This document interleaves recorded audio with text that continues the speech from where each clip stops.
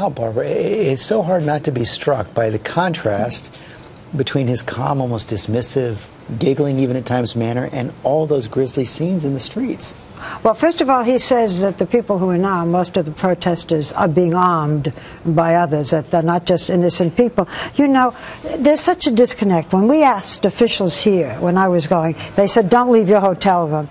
Not only could we leave our hotel room, we walked everywhere. Well, these are signs of the protesters, but we walked. We had a young woman who was our minder, but we went anywhere that we wanted to. The markets are filled with food.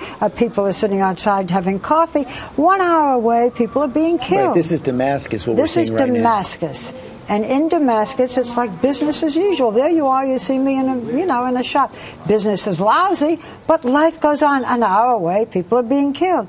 But then there's the disconnect with him. This is a man who says we're going to have parliamentary elections in February, we're going to have presidential elections in 2014, we're going to have opposition candidates. I mean, and at the same time, the country is in an uproar. You know, and we heard similar things from Gadhafi before he fell, similar things from Mubarak. This man is not like Gadhafi. How so?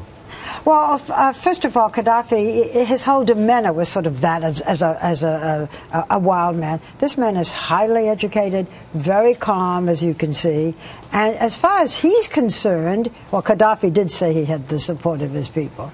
But there's just a whole difference in the way he handles himself. And did you get the feeling from sitting there face to face with him that he really was in control, that he had the situation But that's what's so amazing. He says, I didn't do it, it was my government. You're the government. I'm the president. But the government did it. No, I had nothing to do with that. It's the disconnect between the city of Damascus and the rest of the country, or much of the country, and this man who says, sanctions won't bother me. I only care what's happening in Syria. I don't care about public opinion. I'm very calm, and it will be okay. Well, it is fascinating stuff. Another big exclusive. Barbara, thanks very much. You can see more of Barbara's exclusive tonight on World News, and the entire interview tonight on a special edition of Nightline. Barbara Walters in Syria, Assad Speaks.